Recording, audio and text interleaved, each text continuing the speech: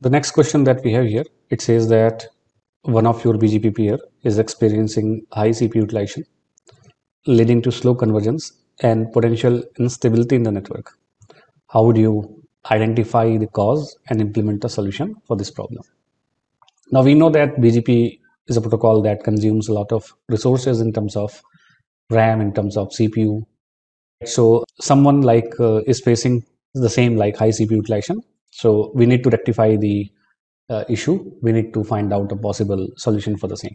So first thing first, what we are going to do, we are going to gather some information regarding like why that CPU utilization is high. So first thing what we can do, we can execute the commands such as show processes CPU. Again, history, utilization, some other commands. You can do a question mark to find out.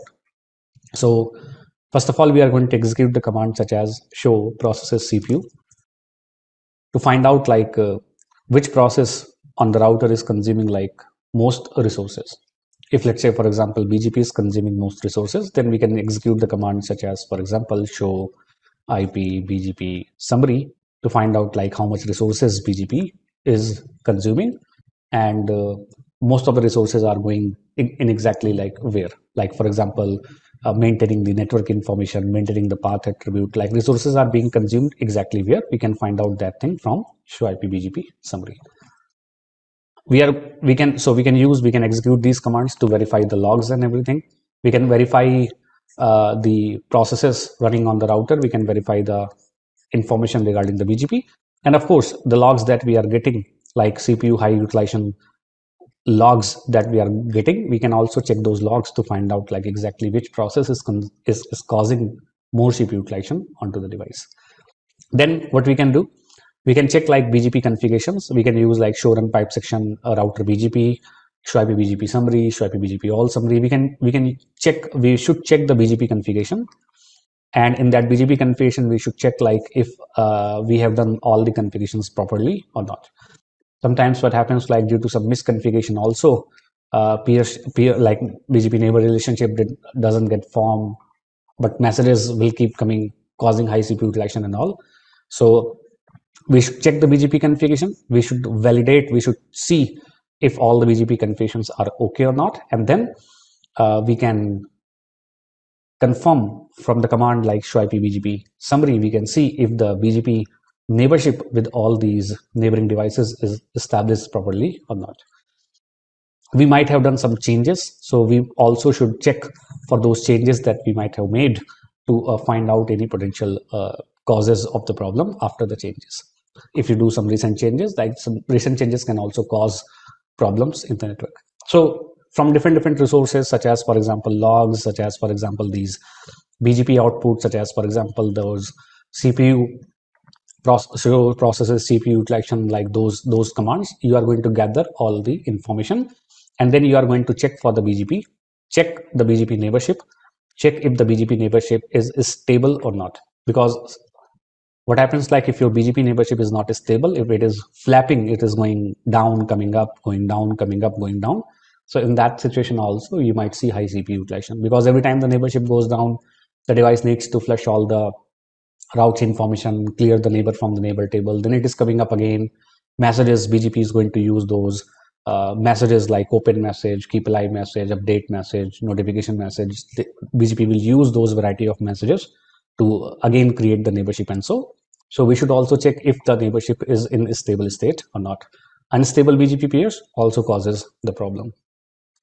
Also check for like the routes that are being advertised from the neighbor router. Maybe your device doesn't has a lot of resources to handle that much amount of routes, so check for the limit that you have onto the device regarding maximum number of routes that it can install.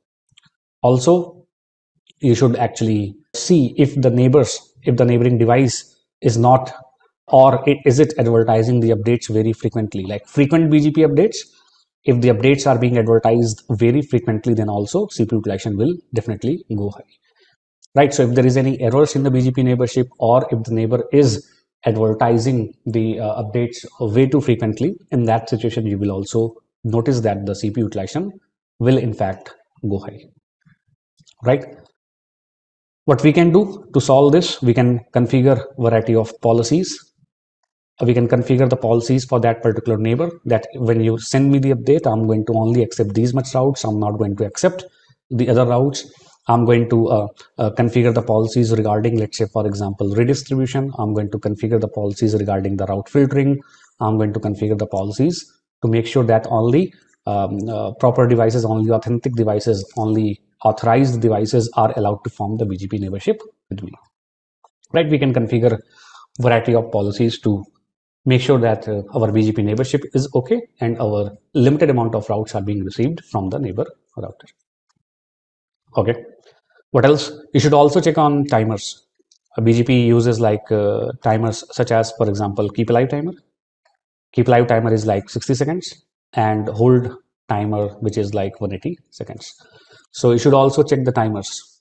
If the keep alive timer and the hold timers are not configured properly, then also your neighborship might flap, and based on which like your CPU utilization will go high, right? So check for those things as well. Also, to limit how many number of resources, how many number of prefixes you can receive or send, we can configure things such as, for example, summary, which is what we refer to as aggregation. We can configure route summarization or aggregation onto the router to control, like instead of sending n number of prefixes, I am just going to advertise 1 or 2 or maybe 3 summary prefixes. So to control the limit, to control the route advertisement, to put a limit on the route advertisement, we can also apply the policies, of course, outgoing policy, incoming policy, but we can also configure this route summarization, route aggregation as well. In short, you need to make sure that fixed amount of routes that are required by your router are the only routes received on the router. Rest you need to drop or ignore using some of the policy. Right? So that is also one thing you can check. Design. Your design might include things such as, for example, route reflector. Your design might include things such as, for example, configuration.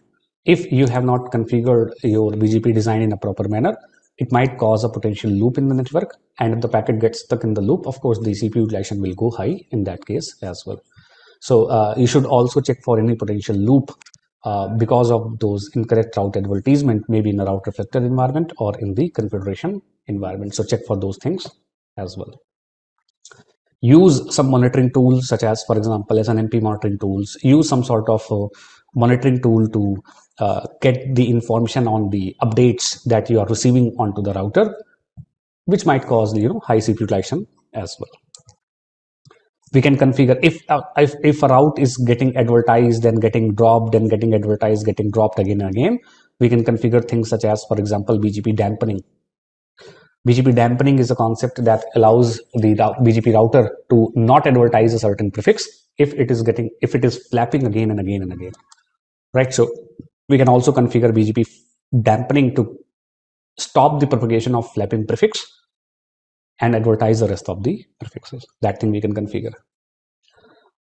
The hardware, where we have configured the border gateway protocol, where we have configured the BGP hardware resources, we must also check. Maybe your device doesn't has enough RAM, your device doesn't has enough CPU or resources, which and you are receiving like 1,000, 2,000, 10,000 number of prefixes.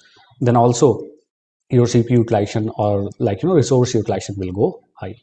So you need to make sure that you have sufficient hardware resources available on the device to handle constant BGP updates or to handle BGP messages, right? So hardware resources you should also check.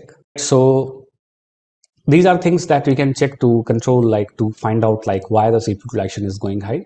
And what we can do, we can implement variety of policies such as inbound route filtering policy, outbound route filtering policy. We can configure things such as ORF. We can configure things such as we can adjust the timers. We can check and adjust the timers accordingly. We can control like who can form the neighborship with us, who cannot form the neighborship, who can send the updates, who cannot send the update. We can do all those things to make sure that we have formed the neighborship with only appropriate routers and we are receiving all the necessary prefixes only, and the rest all the prefixes are getting dropped. These are some things that you can use to these are some points that you should consider if your device is facing high CPU utilization and because of that you are facing challenges.